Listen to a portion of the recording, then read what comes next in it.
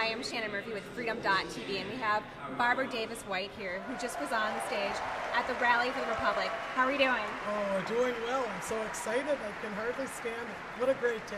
The day is going well for you? It's going wonderfully well, and it always goes well when I'm around the people, the wonderful people that are standing for the Republic. And what do you think about Ron Paul's message?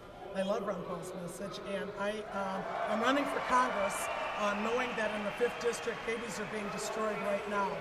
We have abortion clinics and no jobs. And so I am a firm supporter of his, and he's not just pro-life, but pro-liberty. What advice would you give the candidates that are currently running in the Democratic and Republican parties, such as McCain and Obama? McCain and Obama have got to learn about relationships, and the relationships start with we the people. This is the country of the people. It is not a party country.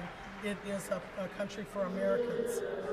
You seem like just a big believer in just getting behind the people and letting them speak, and I hope that you do really well in this year's election. Well, thank you very much, Shannon. Thank you for having me on.